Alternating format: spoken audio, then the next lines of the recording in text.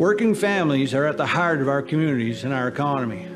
In fact, nearly 3 out of 4 children under the age of 6 have both parents in the workforce. This means that childcare is increasingly becoming a necessity for our families, employers, and our economy. In Maine today, more than half the families don't have access to a licensed childcare facility. How can we expect parents to go to work if they can't find childcare? And to add to that, how do we expect kids to learn if they're going to school hungry? My mom pays most of the bills. She works many hours late night. Lunches were something she struggled to put $15, $20 on each of our accounts, because that's supposedly a normal pricing for whatever we got at the time and still today. For me, addressing school hunger hits close to home.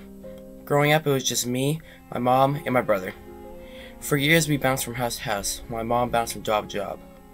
Along the way, not only was it difficult adjusting to a new school every year, I often didn't know if I would have school lunch.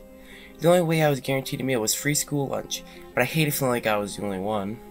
As I've gotten older, I've noticed that my family wasn't the only one with this problem. I often see students at my school who don't get breakfast or lunch. Not only do not want others to feel the way I have, but I also think it is important to make sure all kids have access to a warm meal without cost.